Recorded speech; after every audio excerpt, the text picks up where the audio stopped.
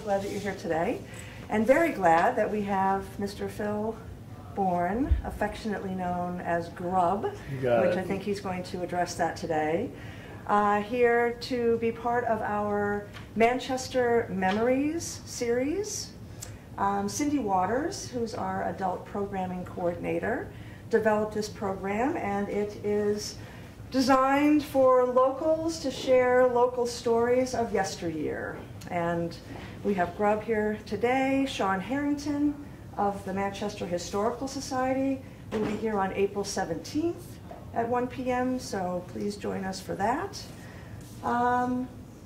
And I just wanted, as an introduction to Grub, I thought that it would be fun to read to many of you who probably were not able to hear about the House of Representatives resolution that was passed in honor of Grub. Really? So I'm going to read that to you. So this was a House resolution that was passed, whereas a municipal fire chief must react quickly and wisely in the midst of tension-filled emergency situations and also oversee the department's daily administrative matters. And whereas Manchester Fire Chief Phil Grub Bourn has served in this pivotal role twice, initially for a 5-year term from 1994 to 1999, and then for a longer period commencing in 2003 and continuing for 15 years into 2018. Whereas the responsibilities of the Manchester Fire Chief entail devoting approximately 20 hours each week, I bet it was more than that, to overseeing the personnel and financial details of the department's operations. Whereas Grub Bourn has performed both the routine and extraordinary supervisory duties of his post while owning Bohr's Tire and Auto Center and personally managing in excess of 100 plowing accounts for his customers in the winter.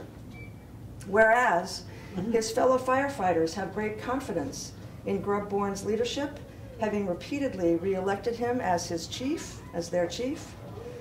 And it goes on about infrastructure, radio systems, all the things that he did. Whereas in directing the firefighting and protection services in Manchester, Grub Bourn continued a family tradition, as his father was chief until 1970. And whereas after a combined 20 years in command as the outstanding Manchester Fire Chief, Grub Bourn is handing over his portfolio of duties to another chief. And although his successful tenure as chief is ending, Grub Bourn is not departing and intends to remain an active member of the Manchester Fire Department, responding to the calls to douse a blaze and to continue his teaching role as a Vermont State fire instructor. So this was this resolution. And you can imagine that a gentleman as esteemed as Grub Bourn has lots of stories. So please. That was one I didn't even know about. Really? No. Yeah, well, there you go. There you go. We're very proud and pleased that Grub is here today. We have some friends in the audience, some longtime friends that may add their voices to today. But I hope not too much. Feel free to ask questions and learn a little bit more about Manchester through the eyes of Grub Bourn. Thank you. Thank you. Thank you very much. Well, I guess one of the first questions that everybody wants to know is how I got the nickname Grub. So I grew up in the center of town next to where BM Toomey Motors used to be, where's Langway Chevrolet on the corner right there. And my mom had a beauty shop, and Don Powers started his body shop, Powers Body Shop, in the cellar and painted cars in between the boilers. I don't know why the place never blew up. And Mom had her beauty shop upstairs, and Dad had his garage out behind there, and we lived upstairs and above the beauty shop and the cold storage, and then there was another storage, a huge building. And my mom gave me Oshkosh coveralls and sewed the Esso emblem on my shirt, my coonskin hat, and I donned it through the shop, constantly getting filthy dirty, as Judy can attest. I think she got some of my grubby little hands on one of her white skirts one day. So one day I was in the shop, and the guys were picking on me, and I fell into, back then they used to have a bucket on the floor to wash your parts off with gasoline in them. Well, I fell in that. And of course I was covered with gasoline, and I was, I think, 3 years old. Oh my God. And so they picked me up, and of course they bring me in, and Pete Graves and my Uncle Nornie, and Pete Graves looks at and he says, "You've got to be the grubbiest kid in the whole world." And then they came up with the 5 G's and a T. Grub's Garage, greasiest garage in town. And that name Grub has stuck with me since I was 3 years old. And that's how I got it. Judy, I think you know that story. I do know that story. Yes. So that was one story. There was a lot of stories. I can remember just looking out the window when old Pompietti would plow the streets with a D6 cableized with a cable bulldozer. Looking out the window, and one night, I believe Judy will remember this also, I think it was in 1962, when the Garrow's store caught on fire. And I remember Dad, and I was probably maybe 5, and I remember the phone ringing, and back then the telephone office was across from Garrow's.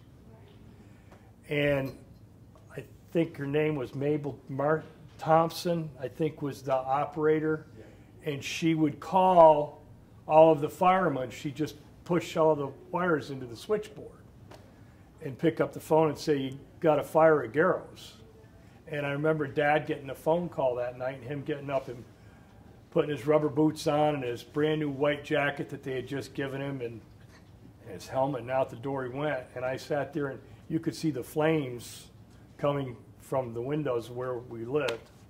And I have a picture of it, and I forgot it, but that picture it was the one that they took a picture of with, it was Joe Harrington and Joe Markey and I think Fuzzy Knight, and I can't remember the rest of them, that were standing on the ladders in front of putting the fire out from the Garrow's fire. That was one instance. Nick, for those who don't know, where was Garrow's? Yeah. Garrow's is, you know where Maple Fields is? In the center of town down here? Maple Fields. Is it called Cilantro's now? Yeah. Yes. No. Yes. No, what? Yes, Cilantro's and the image was. Yes. And it was a big old, what, 3-4 story building. And I can remember my dad saying that it started an old piece of BX cable. And of course, Judy LeMountain's father was on the fire department bill at that time also. And Jimmy Comer's dad was on the fire department also. I'm looking around the room, and I guess that's about it. But there's not many of them left that were still on to fight that fire. And then there was, the big fire was the Equinox Hotel, which I was down in, I don't know if a lot of you know Lawrence Grant, but we were down, and it was a brutally, brutally cold day. And it was about 10 degrees, and we were trying to get his grader started, and it was down in Sunderland. And we finally, after probably 2 hours, we finally got it started. And I ran back to the truck, and the tone went off and said the Equinox Hotel was fully involved. And I ran back over, and there was emergency shut-off on the grader, and I just reached over and swatted it. And I thought Lawrence was going to reach over and swat me because we had just spent 2 hours getting this grader running. And I says, "Lawrence, we got to go." And we turned around and looked up, and the smoke you could see from Sunderland was belling up. It was 10 o'clock in the morning, and we crazily went up and started, and all the trucks showed up, and we had no water to fight it, and we laid hose all the way from the Batten Kill all the way up to supply our first engine in, and then a hose from the back. We finally had, and I think we had close to 2,000 feet of hose laid from the Batten Kill to the Equinox Hotel. And then Arlington came and laid close to 1,800 feet from the Delwood Cemetery to supply the south side of the building. And then there was a hydrant out behind there which supplied engine 2 and engine 5. And we were there, and that was 10 o'clock in the morning, and we were there until 5 the next morning. And it was quite a fire. It was the fourth floor came to the third. We were going to try to go in and knock it down, and luckily Tommy Ollett and I were a little late because before we went in, the floor had collapsed, and we decided, and that was when Lawrence pulled everybody out, and it became, and we had Bennington's tower come up, and we were there until 5 o'clock in the morning. That was in the 38 years I've been on the fire department. That was probably the biggest fire that I'd ever seen. What year was that, Grub? And was 1985, I believe, 85 or 87. Was it occupied then or not? It was going under. It was under construction, and they had the first 2 floors were totally done, and the second 2 floors were just covered with plastic, and had it stripped right down to bare walls. So you got 100-year-old wood in there, and they were moving a propane tank on the south side of the building. And of course it was a construction road, so it was rough, and they did not drain the tank, and that's how they're heating the building with these huge 1,000-gallon tanks on trailers. And they moved it, and the tank, they hit a bump, and the tank hit, and it fell off, and it created a spark, and of course it started the tank. When it broke the valve off the bottom of the tank, and when Lawrence and I came up through the V pattern where the tank went, it went up the side of the building. You could see where it burned the paint and everything right off. And of course, when it did, it melted the plastic on the windows, and it went into the 3rd and 4th floors. And of course, it went right from one end of the building to the other. And I mean, Lawrence, we didn't waste any time getting there, but it was going pretty good by the time we got there. And of course, back then we didn't have a good hydrant system, and we had to wait to get supply lines in, and we tried to knock it down with the first engine coming in, but we didn't have enough water pressure to even get to the 4th floor. And we kind of waited for it to burn down to where we could get at it. That was pretty much what happened. The 4th floor burned to the 2nd floor, and then we could get on top of that and start putting it out. But pretty much ruined the whole south end of the building. Any questions? I got to get me a drink of water. How long did that take to contain the fire? What's that? How long did it take for you to contain the fire? I don't think we had it under control. It probably took 10 hours to get it under control. We had 54 pieces of fire apparatus in town from everywhere, and because we didn't have a water supply, so we had to get, run tanker shuttles, and we ran hose lines from the Delwood Pond and Battenkill, and every 1,000 feet you got to put another pumper in to boost the pressure up. So we had from the Battenkill up Union Street, I think we had 1, 2, 3, 4, we had 5 pumpers in line.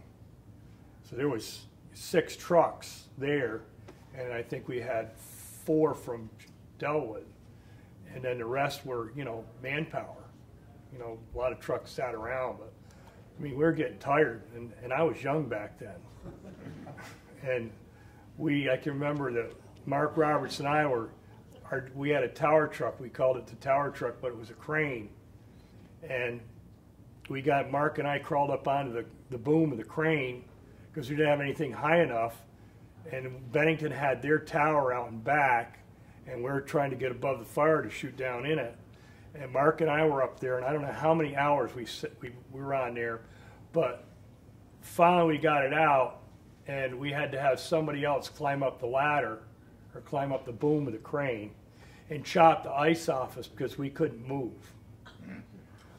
Mark and I was in the front, and he was behind me, and he had his arms around my legs, and we laid on top of that boom on that crane and just moving the whole 2-inch line back and forth. And Lawrence, they yelled, we pretty much had it knocked down. And he says, you can get down. We couldn't move. We probably had 2.5 to 3 inches of ice on us.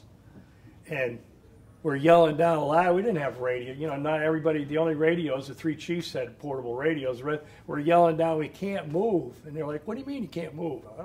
We can't move. So somebody had to come up with a hatchet and knock all the ice off our gear so we could finally get moving. But with all that ice on, you're pretty toasty warm. I mean, that's good insulation. And that's what he got all done, and we all went and took a shower, and then we got called back. I don't know, probably 4 hours later, because it flared up again. That's probably when you decided we need a tower truck in town? That was, we kind of figured that after that. And that was, we were down to the old fire. No, we weren't at the fire. Yes, we were at the old fire station, but that was when we kind of decided, because Bennington came up. If we'd had a tower truck Johnny on the spot, we probably could have knocked it down a lot quicker, but we didn't even have a ladder long enough to reach the 4th floor, because it was 40 some odd feet, and the longest ladder, it was 42 feet to the 1st floor, 4th floor, and the longest ladder we had was 36. So it wasn't even an attempt, and Lauren, we tried to get inside of the building, but it was just too dangerous to try to get in and try to knock the fire down interior without somebody getting hurt. I was very lucky that nobody did get hurt. That was a pretty hot fire. Any other questions? Yes. Was that the original reconstruction of the Equinox? Yes, that was. It was. It lay dormant for quite a few years, Yeah, I remember that. Yeah. and they had a big auction there. I guess was the name Bennett? Didn't Ian Bennett buy it?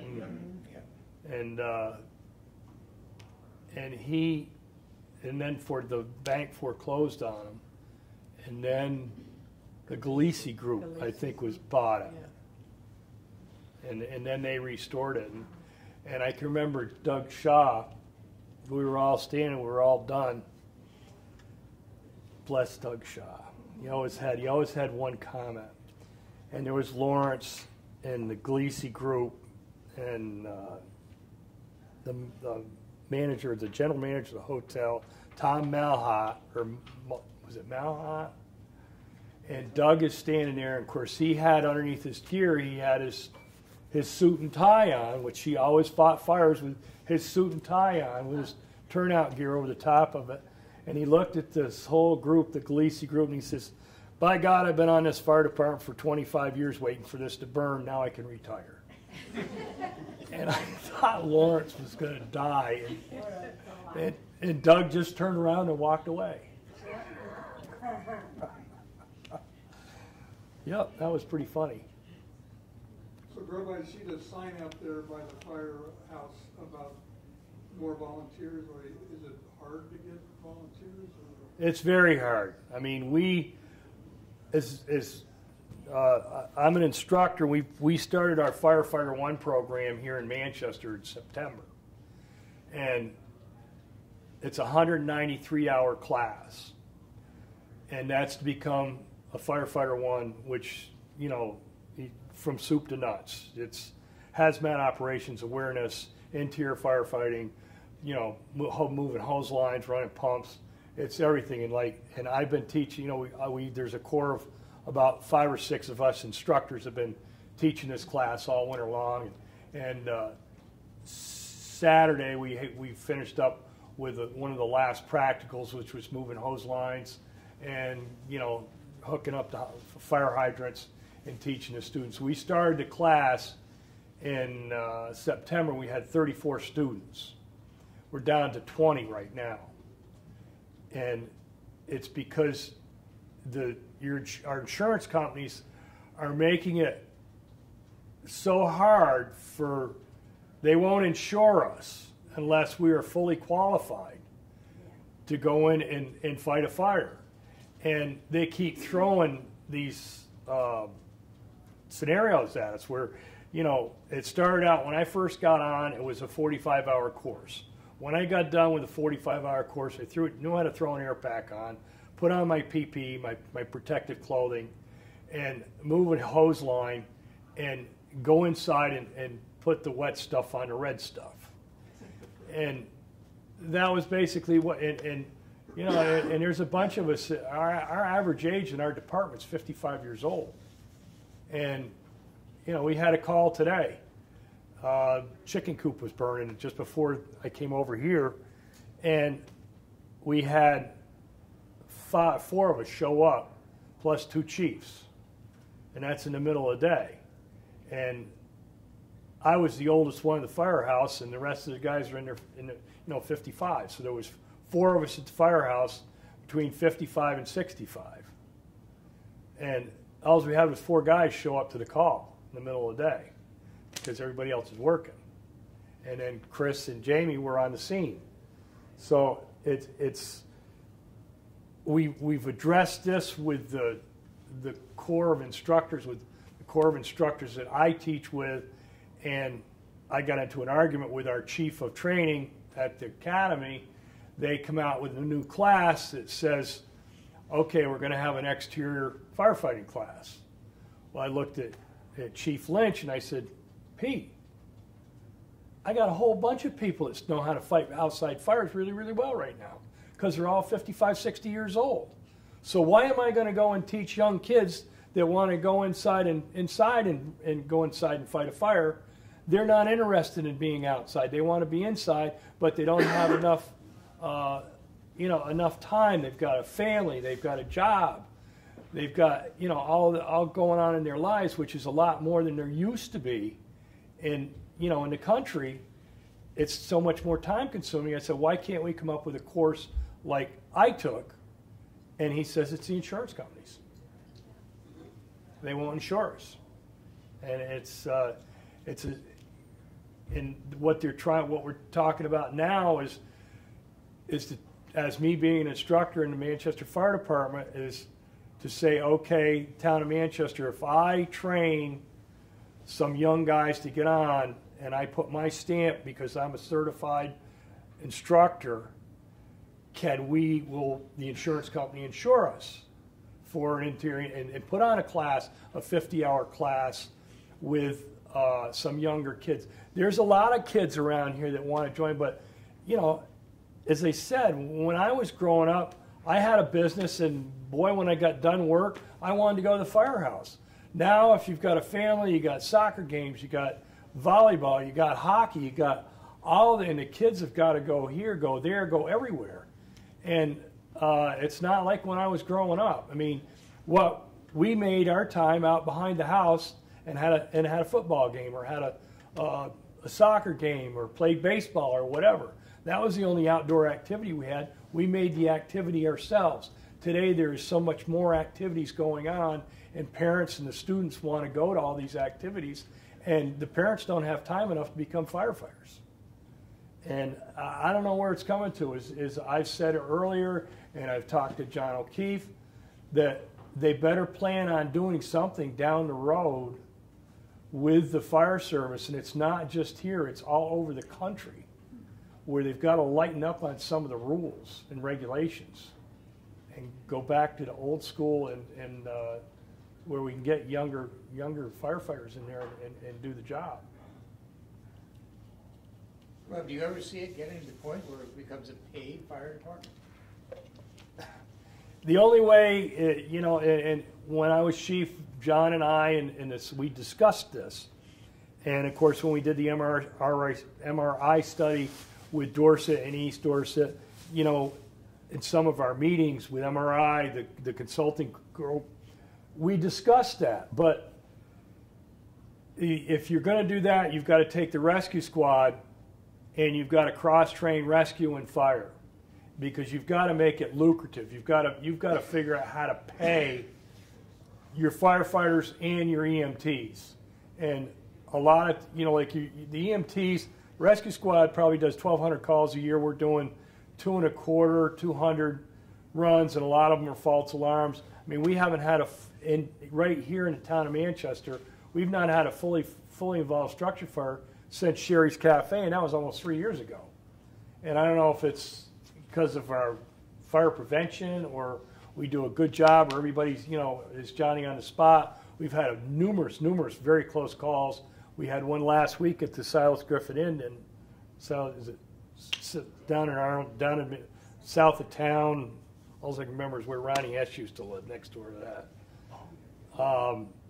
The panel box caught on fire behind the Seth Warner Inn, and we couldn't do anything with it until Green Mountain Power came and cut the power off because the fire was behind the meter box, and can't put water on electricity because it's not healthy for you. So we kind of had to wait for, and that's the closest thing we've had to a major structure fire since Sherry's. I mean, we do a lot of mutual aid because like Win Hall has only got, you know, during the day, very few firefighters. South Londonderry has a really, really good department. They have probably 12 or 14 good interior firefighters, and I've taught every one of them. They've taken the Firefighter 1 class here in Manchester, and most of them are Firefighter 1s and Firefighter 2s. But as Chief Doodah over the mountain, and we've been going over there, and they're coming down here, and East Dorset has a handful of really good firefighters, and Arlington has, you know, interior guys is what we need, because I'm not throwing an air pack on anymore. I can tell you that right now. Not at 65 years old. They'll be carrying me out. And this is what it's coming to. We need young blood in the fire service. And as if we don't, the town may have to go to a paid department. But you're going to have to cross-train fire and rescue to try to make it lucrative how to pay for it. Any questions? Any other questions? How much is the pathway? Yes.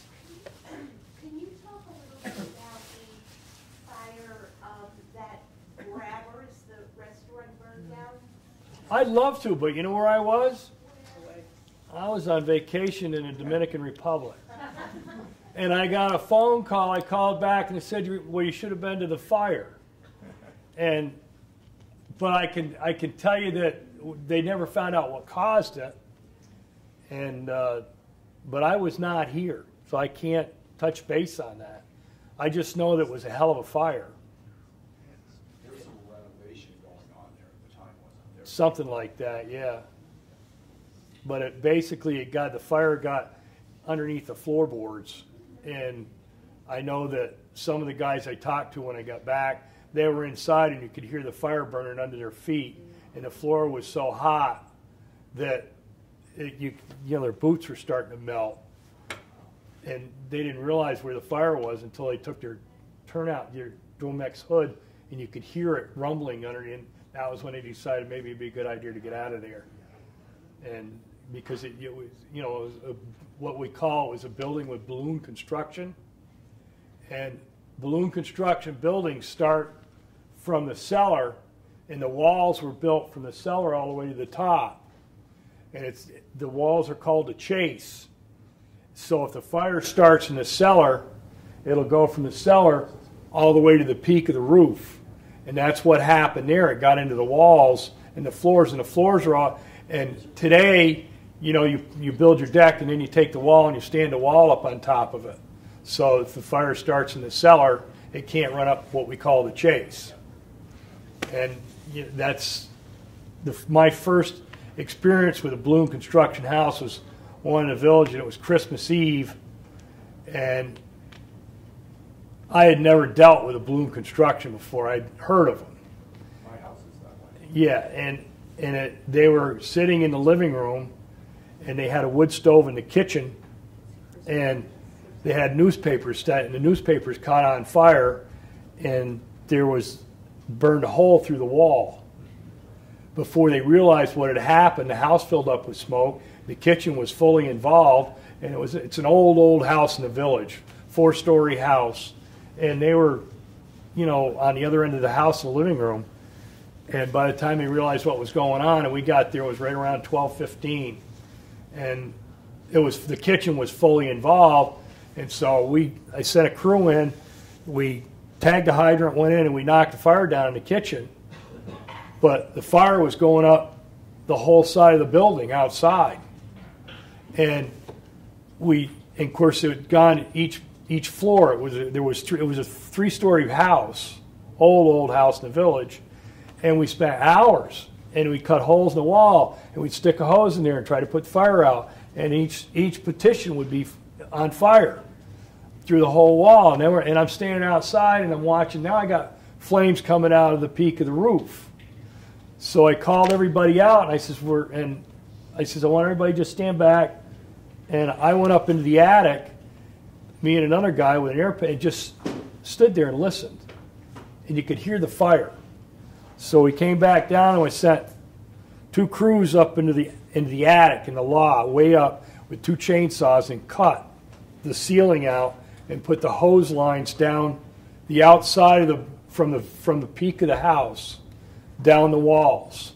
And you could see where the fire had burned throughout the outside walls, and the water was running out through the holes. And that was at 4 o'clock in the morning, and that was when I first realized how I guess we put out a Bourn construction house fire. And it only took me about it took all of us about 4 hours to figure out how to put one out. And if we have another one like that, that's probably where we would start. Was that house destroyed? It was destroyed. I mean, we saved the inside of it, and we tarped a lot of them, because it was an old colonial house in the village, and the furniture was, we covered everything with tarps, and they salvaged a lot of stuff in there, but it had to be torn down because it was not structurally sound.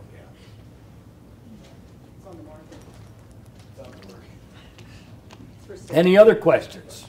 Yes. Can you talk a little about when the reluctant panther burned? I sure can. That one? That was another good one. I'll start with where I was at the time of the fire. A friend of ours, we built a camp up on the mountain up here. It's just above Wits End. And my forte is Eggs Benedict. So we were at camp and I was making the hollandaise sauce on the stove. And I heard my pager went off and said, we have a dryer fire at the Reluctant Panther. And I says, oh, we've had those before. I won't mention, something caught on fire in the dryer. So I didn't pay any attention. And Dave Hosley and Kevin Casey and Beaver Kapusta, and they're all standing there and they're looking out the window. And I'm stirring the hollandaise sauce. And Dave turns around and he says, boy, it doesn't look like a dryer fire to me. I says, why? What do you mean? There's a lot of black smoke coming up down there. And I looked down and I said, holy shit. And then the tone goes out again and says it's fully involved. Well, I had my Jeep and I went flying down out of camp, went to my house, jumped from that into my truck and got up there. By the time I got there, again, that was a balloon construction house or building. But they had added on. They'd covered this up, covered that up. And the fire started in the worst place that it could, which was in the cellar where the dryer was. The dryers were in the cellar, and of course, once it got into the walls, it went up through. And we were again. I was in an interior attack crew trying to save the north end, which we cut the fire off there, and we had crews, and we were inside that building all around trying. Finally, we just, we couldn't stop it. The fire was just running rampant everywhere, and so we called Lawrence Grant, and he brought his excavator up, and he reached up and knocked one wall down, and there was a fake door in a closet, and he reached up and took the door off the closet and the inside of the closet, and there was no way to that closet because they covered the door up. I mean, and we finally just put the water to it and tore the building down, but that was started from the dryer in the cellar. And that went back and forth. I don't know how many times I got subpoenaed into court because the dryer company was blaming it on the electrical company, and it went back and forth. And I had to do 2 depositions on that, and I don't know whatever happened, but the insurance company wanted the dryer company to pay for it, and the dryer company was saying somebody else said it, and it went round and round for years. I don't know whatever happened about it, but. And wasn't it a new owner that had only had it a couple of weeks? Oh yeah, it was very new. It was very new. He had just opened. I think he'd only been here 2 weeks. Yep. It was the first day of deer season, wasn't it? It was move-in weekend. It was the weekend before. Because we always move our gear into camp the weekend before. And so that's what we were doing. We've had a number of good fires the first weekend of deer season. I mean, Bennington Tire burned in the first deer season. I was at your camp that weekend, Crunch, when Bennington Tire caught on fire. And that was in Bennington. We sent a crew to that. And then there was barn fire where we had this Leary kid that kept on setting things on fire in town, and he burned a barn on East Manchester Road the first night of deer season. And then we had the old movie theater in the village caught on fire the first night of deer season. And So what do you think about the bowling alley? they should tear it down. Yeah, why? Well, he finally has the permits. When I was the chief, he came and there was Price Chopper wants to build a new store there, but the grocery stores can't have bends in them. I don't know if you knew that. I didn't know that either. They can't have bends in them. Grocery stores can't have a bend because of their shelving, so it has to be a straight building. So they have to tear where Price Chopper is and tear from Price Chopper all the way back, and it would go straight back. So they had to cut back into the bank, and they wanted to put a 40,000 square foot, add 40 more thousand square feet for a store. And they had all the permits, but we had to do something with the bank behind there, which is all clay, and it keeps riding down.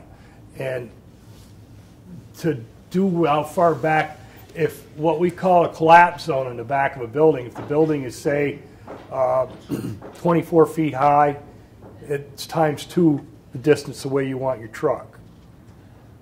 So it's got to be 48 feet away, and there's not enough room enough back there. So this is back when Ellis Spieth was alive, and him and I sat down and came up with the engineer. He was the engineer, and I said, well, the World Trade Center and the Empire State Building caught on fire, but didn't fall down. The World Trade Center did, but why can't we construct a building, a wall back there, where you can guarantee that it's not going to collapse? And that, these are some of the things as fire chief that you sit down and I wanted to see a new Price Chopper come in here, but I didn't want to see it squashed because we had, he was going to have to put a $400,000 retaining wall in to move it back. So he came up with an engineer designed the whole back of the new Price Chopper down there with a collapse. The back walls on it cannot collapse. The whole build structure can burn to the ground, and those walls are going to stand straight up. So now we're not afraid to put a fire truck back there with a crew if we have to go inside. So it went straight back, and it's supposed to go back, and it went back to the bowling alley, and the bowling alley, they were going to reuse that, but now because we had a fire there about a month ago where the kids got inside of it and had a bonfire inside of it.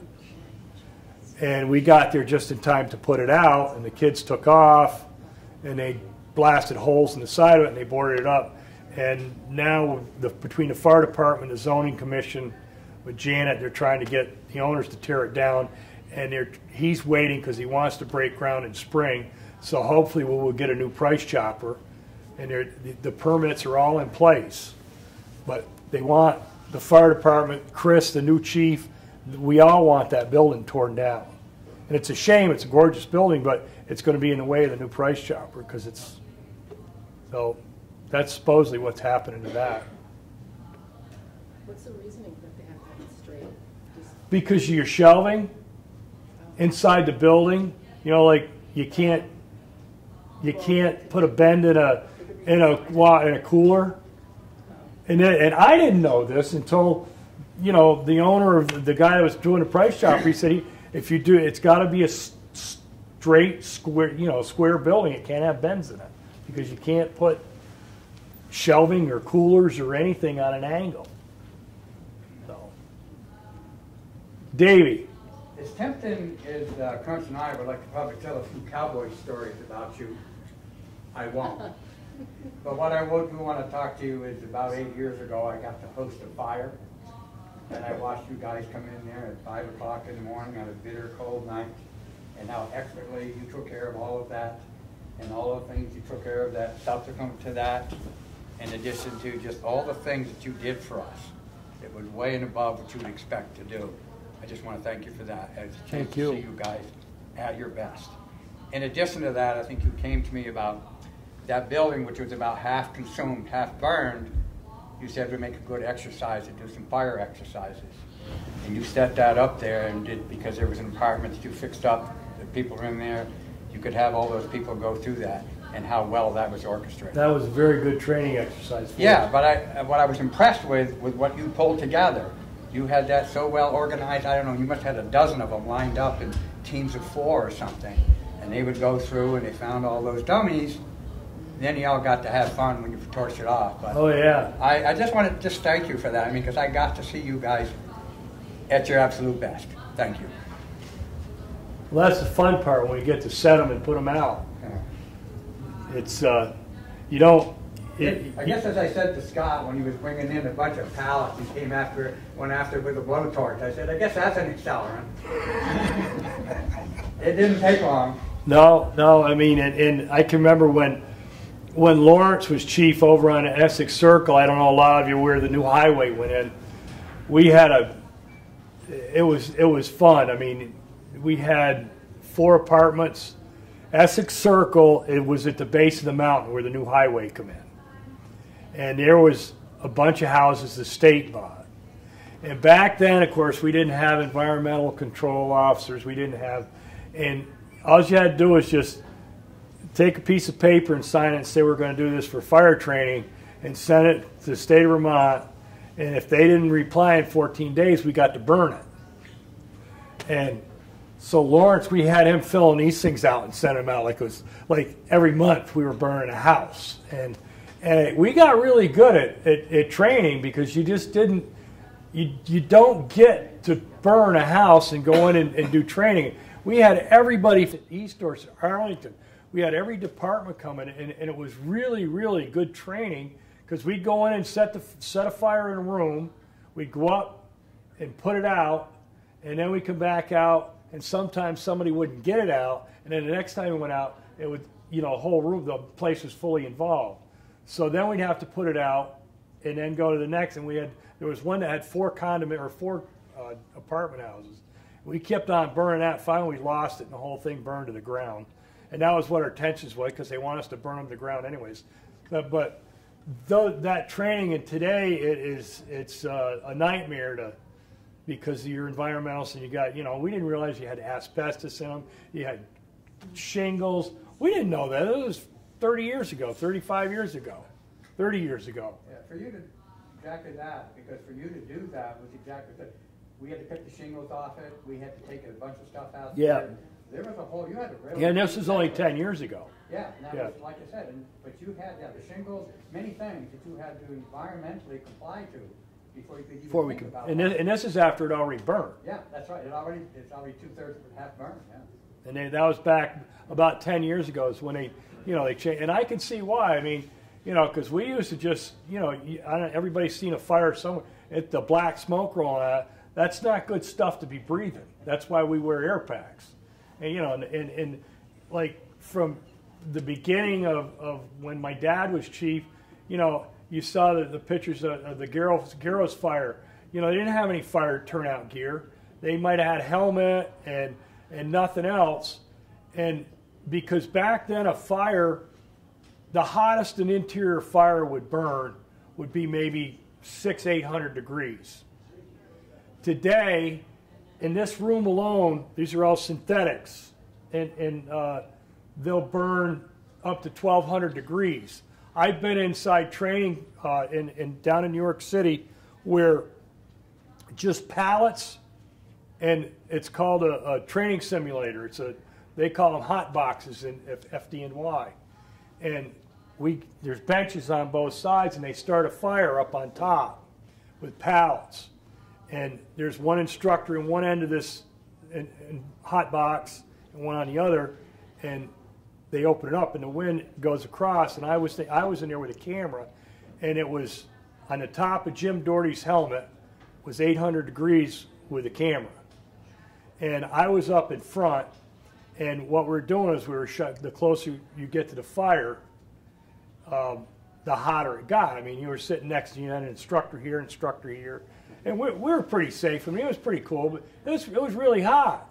And so we would switch, and so I went down and I got on the floor because there's what we call in the fire service the fire devil. And if you see the fire devil, he's usually coming to get you. And and every time they would open up one of the vents on the hot box, the fire devil would go across the top of the ceiling. And it looks just like a devil, an orange and black devil going across the ceiling. And then he'd shut it down and the devil would go away. And I had the camera and it was 1,800 degrees in the ceiling. And then they would open it up and you would see the fire devil, and then he'd go out the vent. And and we did turns of laying on the floor and handing the camera.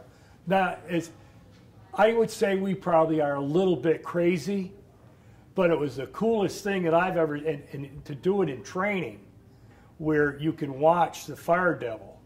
And I have been in fires where we've seen flashovers and been in very close calls. And those are places you don't want to be.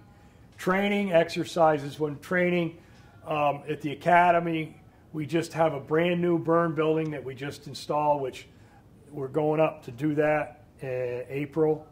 And I haven't been in that yet, but I don't go in them anymore because I'm too old. But this is a nice brand new facility that they just built this summer. And that is a lot, but the old building was a concrete embankment and we have fire panels in it. And it's pretty neat. I mean, if you ever get an opportunity to go to the academy and see the things that we've built up there. And the academy, everybody here must know Ted Hopkins. Teddy was instrumental. He's one of our past chiefs in doing the academy, and it started out with him and Buster Reed. Started the academy up there and started all this. And back in the mid-'80s, because we couldn't get federal funding because it was owned by the Vermont State Firefighters Association, which was not affiliated with the state, we couldn't get federal funding for training. And that was when I started to become an instructor. So I was just certified with all the other instructors. We were pretty much just instructors. We had no certification. One instructor said, yeah, you're certified to teach that, and okay. And so we went on about it. But then the Vermont State Firefighters Association, which back then we had like 7,000 members in the Vermont Firefighters Association. And we gave the academy to the state of Vermont for $1. And I don't know if that was a good thing or a bad thing, because now we have the, bureaucrats involved. But it has gotten better. Us in the Corps of Instructors are all now nationally certified fire instructors. I can go anywhere in the country and teach Firefighter 1. Our Firefighter 1 programs and Firefighter 2 programs are all nationally certified by the Pro Board, what we call a Pro Board. And any of our firefighters, like Zach Dilworth, whose mom and dad live here in Barnaville, I had him in Firefighter 1, Firefighter 2, and he now is a paid firefighter down in Connecticut. And he comes up here when he does a 24-hour hitch down there, and then he comes up here for 48 hours, and he's on our fire department for those 48 hours. Then he goes back down to Connecticut, and he does his tour of duty down there. But they called me and asked me, what about Zach? I says, I really don't want to let him go, but he will be an asset with your department. And they snatched him right up instantly, because they didn't have to train him. He walked in the door, and he was already trained. And this is one of the nice things about going from the VSFA to the Vermont Fire Academy. All of our students that we the core of students that we have right now that we've been teaching all winter, they will take a written test. They will go through their practical exercises. When they get done, if they pass the 100-question quiz with a 70 or better, they will all become Firefighter 1 certified. And they can go anywhere in the country and get a job if they want to do it, which is Dan Zimmer, he's retired now, and a bunch of us are getting older, but he was instrumental in pushing, and now we're kind of we've pushed and pushed and pushed, and now I think some of it has come back to bite us in the butt because we've pushed. We've got so many firefighter ones and firefighter twos out there and now we're begging for just firefighters. And we've pushed the training part on them, and now we've trained, I think, about everybody that we can train, but the younger people that are coming up just don't have the time. I'm rambling on. Any questions? Yeah, just curious. Back in the days, they say the siren is what alerted the firemen that there was a fire or whatever. Today, with technology and whatnot, I'm sure you all have toners and whatnot, but we still hear the siren ring. Does it serve a purpose, or? Well, it's like, I don't know if it does anymore. It does for me because, like, I don't have my pager on right now, but now our tones go through our phones, and we do have our pagers. But if I'm outside mowing the lawn or I'm outside doing gardening, I'm not going to wear my pager. And I like to hear the siren blow every day at noon. And plus, if we have an emergency, or we have a hurricane, or we have a national disaster, that's one thing that the sirens, like the sirens down in the south, that's, you know, when they have hurricanes, they blow that siren continuously. And that's one of the main reasons that we have it. If we do have another Irene, or we have something that we have, and we lose our communications, which during Irene, nobody had any cell coverage because the power was out to all the cell towers. And pretty much the only communication we had was with portable radios. And we didn't have any cell coverage anywhere. Or landline. That was about it. But while I was out in the field going and looking at damages, the only way I could get back to dispatch was with my portable radio. And you know, we have had where the radio systems have gone down, but we can still blow the siren, and it's like a backup. What is it, three things? What's that? Is it 3 tones? Well, it used to be when, you know, like if they blew it once, it was only, you know, like a brush fire. If it blew it twice, it was like a chimney fire. If you blew it 3 times, it was major. And then if they kept on blowing, it was a major disaster. I mean, that was 50 years ago.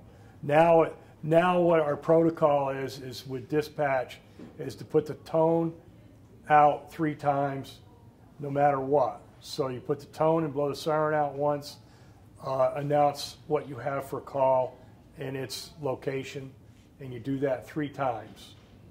And then after that, a chief will sign on. And then if the chief, you know, like if we get to the scene and we need more help, or that the firehouse we don't have enough, then we'll continue to put more tones out.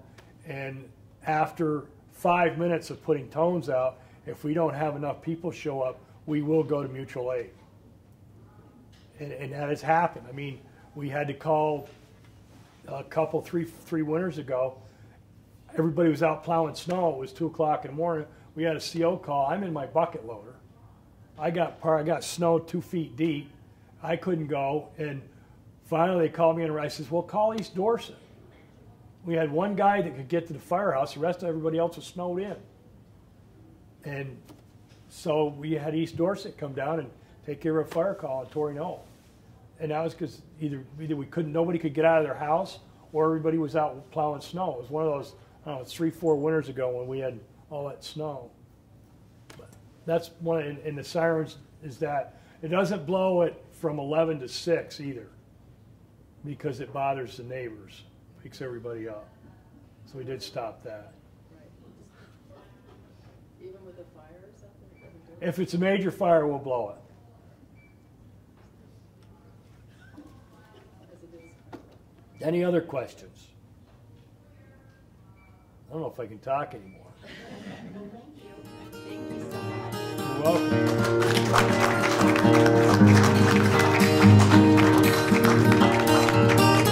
Okay, no more questions. All right, thank you very much for everybody coming. All